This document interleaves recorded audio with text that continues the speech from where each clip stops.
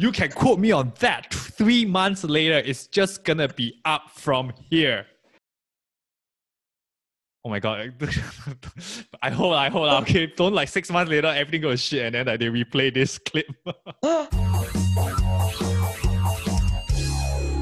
Hi. Hey. Wow, I What's feel up? like, I don't know. I feel like this is a good week, man. Like, I feel like we're finally getting some good news, and 2020, I know we're at the tail end, but like finally we are ending on an upward trajectory. Do you feel that? It's a brand new day. New Yeah. hopes.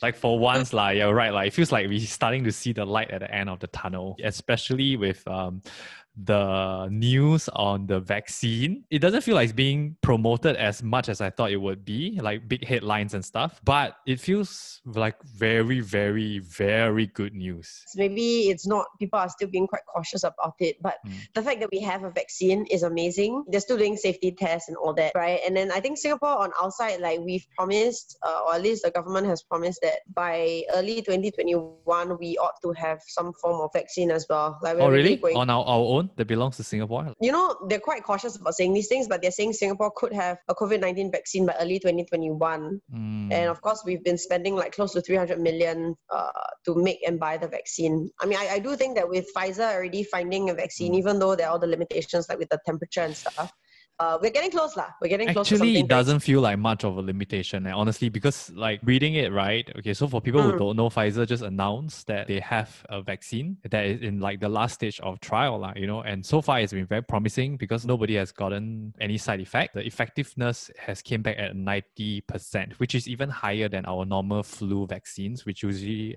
range around 60-70%. So they were actually thinking that the vaccine will come at 50-60% effectiveness, but this is at 90. Like they are already gonna start to push it out like end of November in the US, and they are saying that by next year, like January, it will be widely available, at least in the US. So I would assume that means there are gonna be more that are created and sent all over to the world. Yeah, we're getting there, guys.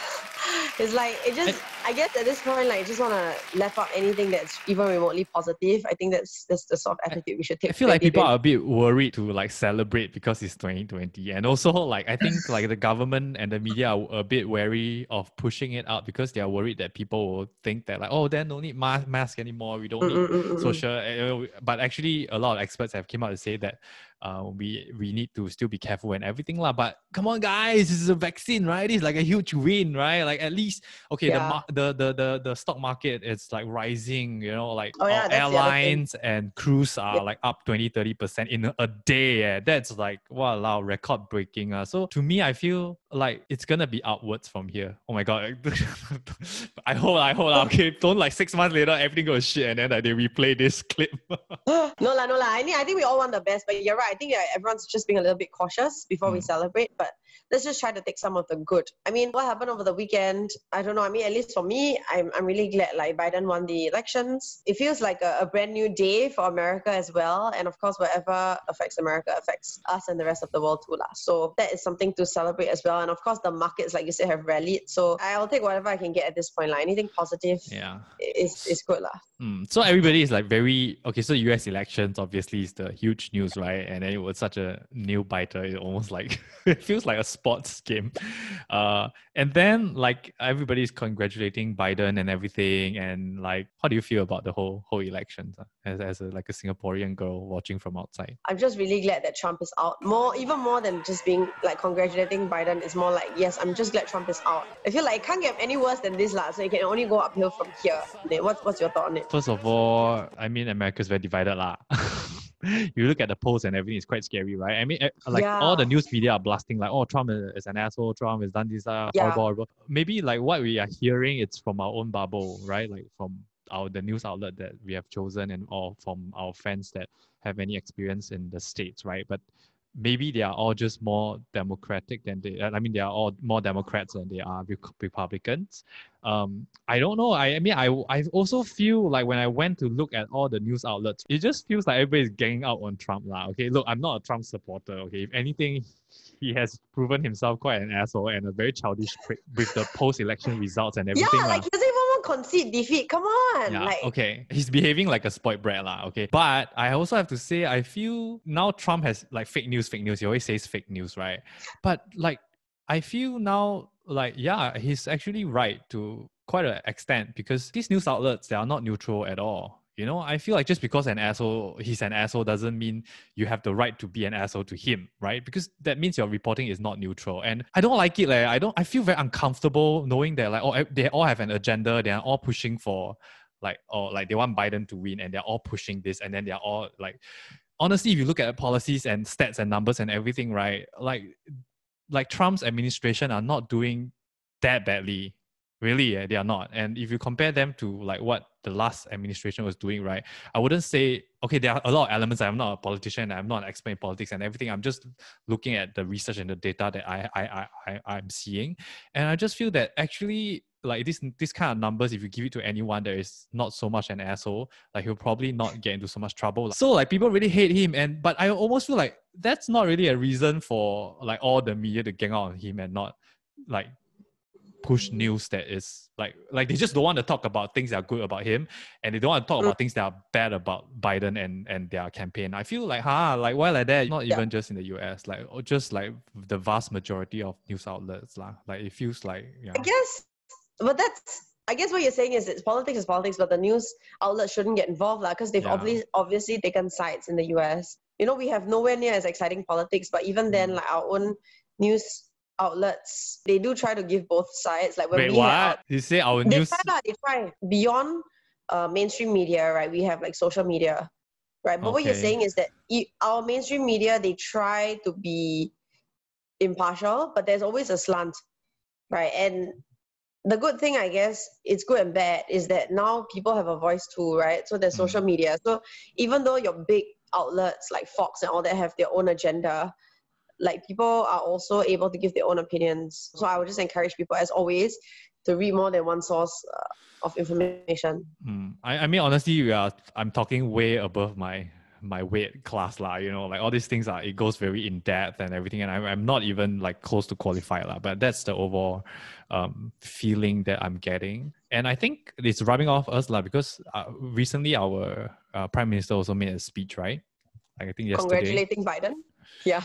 Congratulating Biden, yes, but also talked about like the status of our politics in Singapore. Maybe off the back of the US elections, I feel like it's almost like been a catalyst. So I think the good thing is he kind of acknowledged that people are not super happy lah, right? He said like he acknowledged that Singapore is changing and that the party cannot stand still. That Singaporeans still want stability, progress, job security, opportunities, but as Singaporeans we want other things too that maybe previous generations didn't hold as important. So that includes like being able to participate more actively in helping to shape society. Singaporeans are calling for more checks and balances. There's definitely a call for more alternative voices, and increasingly people are scrutinizing government policies. Right? So he's acknowledged that these will grow with every generation and that the party must continue to represent all and not just a segment of the population. My ear on the ground, like a lot of people disagree with this, but really? like there's some toxic things in there that is not changed. Okay. Yeah, that's not been addressed. He also talked about the elections, and he said that the election results were short of their expectations, but he was not surprised about it. Right? He never expected it to be a landslide victory. I think he's also, but then also there's a clear messaging. I think it's like a nod to the US politics, the political situation recently. So he just also mentioned that Singapore's political stability has allowed them to deliver progress, and he actually used the word that having more exciting politics and more fiercely contested democratic systems can have detrimental results, right? So then he asked straight up, do we want such excitement in Singapore? In a clever way, I don't know if that's what our PM is trying to tell us, is that democracy is not a foolproof method as well, in a way, like, you know, because, and I mean, I don't know what better system there is. I also am punching above my weight here, right? Like for the US, the way that they elect their president is quite, you know, basically you don't have to win like a majority of states. You just need to win the correct ones, the correct number of seats. Almost everything he said, like what a Singaporean wants, right? It's what I feel I want, or a lot of my friends, like what we want, like more transparency, check and Yeah. balances and everything, more than like a completely different direction. Like it's like these few key elements that it's really bugging us, like, yeah. Yeah. So I feel like he understands that. So it's quite Okay. heartened to hear that he knows. And he even addressed that like they are very lacking in social media. Yeah. They actually said that, and they spend quite a lot of time on that, which is true. They are lacking quite a lot on social media, which is also like a sign that say that they are a bit out of touch with the people, I feel. So like it's very nice for him to hear that, and that they are gonna work on that. He's actually quite a bit of a pep talk. It feels like quite a bit of a pep talk to like his guys in government. We have always demonized like true democracy, and US, like not just us, like, okay, a lot of countries like, oh, democracy, you look at them so messy, two-party system and everything. Okay, to me, right, I feel like there is a certain part of democracy that is messy, doesn't make it bad. And then you ask me the next question, like, do I really want this kind of messiness in Singapore? Like, my answer is no lah. Still, like, I don't want it to be that messy, but I do think we can have a bit more mess. We can have a bit more. We can have a bit more leeway. You want it to be messy? You don't want it to be messy, but you think we can have a bit more mess? I'm confused. Yeah. Okay. I don't want it to be as messy. Okay. So let's say we are at like okay. You can complain. You can say I want the best of both worlds and everything. Okay. All I'm saying is that actually what he's saying now is the same thing, right? You want more transparency, more strong opposition, more discourse and everything. And this is basically what he's saying, and which is basically making it more messy, correct? Because like a lot of debates, it takes time, people have opinion, and when people have opinion, it's a bit messier. So I feel this is the right direction, and I actually want to go in this direction more. I also see his point of view by saying that, like, this true democracy, it is very messy. There's a lot of pitfalls and a lot of dangers, a lot of traps that we have to be aware of. And I see that point of view as well. That's what I'm saying. Clear enough? Clear enough? Clear lah. I took his speech positively as well. I feel like that. I don't know why there's suddenly this surge in like talking about it. Like I said, maybe it's also off the back. Like I feel the catalyst of the US elections. Maybe they're actually hearing people comparing it, because inevitably you would compare it to your own country, right? Like yeah. So I think that hopefully, if off the back of this, they really make the effort to really look into this and really make some actual changes, then it's great lah. But I also take the whole thing positively. I think this actually fits in very nicely to our brand new day. Yeah, brand new day in Singapore as well. Yeah. Yeah, I mean, like I wouldn't say like we're ending 2020 on like like we're like all like it's all positive ahead, but it feels like I said, that at least we're moving into an upward trajectory. Like things are looking up. Honestly, right? I feel like it's just gonna be up from here. You can quote me on that. 3 months later, it's just gonna be up from here. This is like the only time, right, that I actually don't want to disagree with you. Okay. Like I actually, for once, hope that you are proven right. That is like the first time. Okay, I'll take that. I'll catch up with you next week. Hopefully more good news and more like positive things we can talk about. Cool. All right, man. I'll see you next week. Okay. Bye. Bye.